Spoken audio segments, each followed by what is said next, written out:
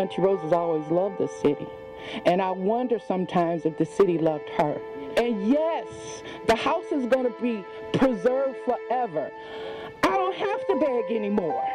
I don't have to go to people and they shut the door in my face. All of my work deals with things and people who have been forgotten on some level. I had to cut the two corners down. Yeah? And take all those wood slats down off the roof. Oh, I see. We jumped out of bed at 6 o'clock today in the morning. Oh.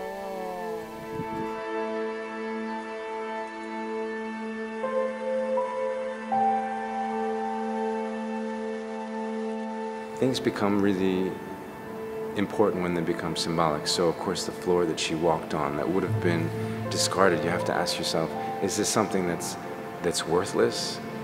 Or is it something that's priceless?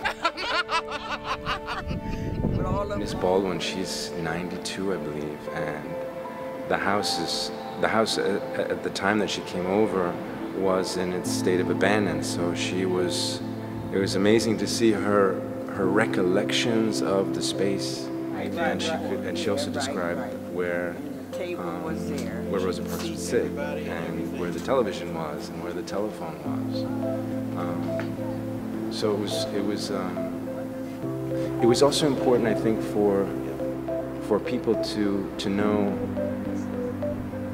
that Rosa Parks did live there. What you need is quiet, and you need some meditative time to recompose and give dignity back to the structure. When you do something that you really believe in, it's easy.